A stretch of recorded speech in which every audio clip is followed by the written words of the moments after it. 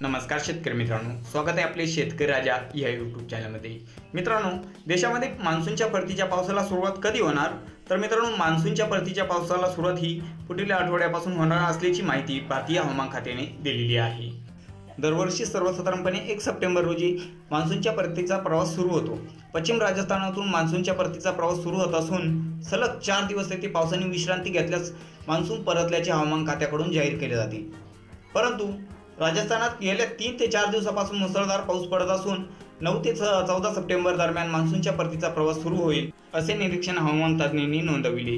मित्रांनो, चला तर आता आपण बघूया येत्या 5 दिवसांमध्ये कोणत्या ठिकाणी मुसळधार पाऊस होण्याची शक्यता दिसत आहे। चला तर व्हिडिओ सविस्तर संपूर्ण बघूया।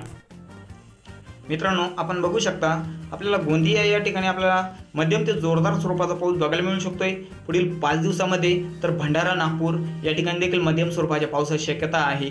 तर मित्रांनो, इकडे उमरेड, देसाईगंज, गडचिरोली या ठिकाणी देखील मध्यम ते गडचिरोलीमध्ये जोरदार स्वरूपाचा पाऊस राहील। तर चंद्रपूरमध्ये तसंच इकडे माकोना, वाणी या भागामध्ये जोरदार स्वरूपाच्या पावसाची शक्यता पुढील 5 दिवसांमध्ये दिसत आहे। मित्रांनो, इकडे यवतमाळ, वर्धा बघू शकता मित्रांनो आपण यवतमाळ आणि वर्धा या ठिकाणी आपल्याला मध्यम ते जोरदार स्वरूपाचा पाऊस पुढील 5 दिवसांमध्ये बघायला मिळू शकतोय।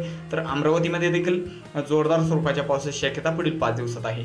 अकोल्यामध्ये बघू शकता मित्रांनो, अकोल्यामध्ये काही ठिकाणी मध्यम स्वरूपाचा तर काही ठिकाणी मध्यम ते जोरदार स्वरूपाच्या पावसाची शक्यता दिसत आहे। वाशिम आणि हिंगोलीला मित्रांनो आपण बघू शकता या ठिकाणी देखील हिंगोलीला मध्यम ते जोरदार स्वरूपाचा तर वाशिममध्ये पावसाचा जोर वाढलेला दिसणार आहे। मित्रांनो, या ठिकाणी बघू शकता नांदेड भागाला या ठिकाणी हलके ते मध्यम स्वरूपाच्या पावसाची शक्यता पुढील 5 दिवसांमध्ये आहे।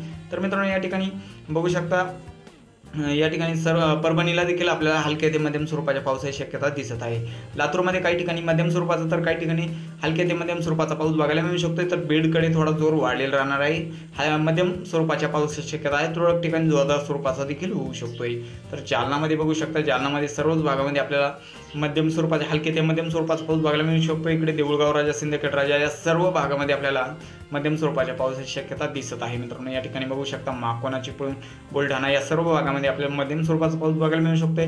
तर तुरळक ठिकाणी जोरदार स्वरूपाचा देखील होऊ शकतो। जळगावला देखील पाऊस वाढलेला राहणार आहे। जळगाव, धुळे या भागामध्ये आपल्याला पावसाचे प्रमाण थोडे वाढलेले दिसणार आहे। या ठिकाणी मध्यम तर तुरळक ठिकाणी जोरदार स्वरूपाच्या पावसाची शक्यता दिसत आहे। मित्रांनो, या ठिकाणी बघू शकता मित्रांनो, अहमदनगरमध्ये बघूया मित्रांनो, अहमदनगरच्या बऱ्याच भागामध्ये तसेच नाशिकच्या बऱ्याच भागामध्ये आपल्याला हलक्या स्वरूपाचा पाऊस बघायला मिळू शकतोय।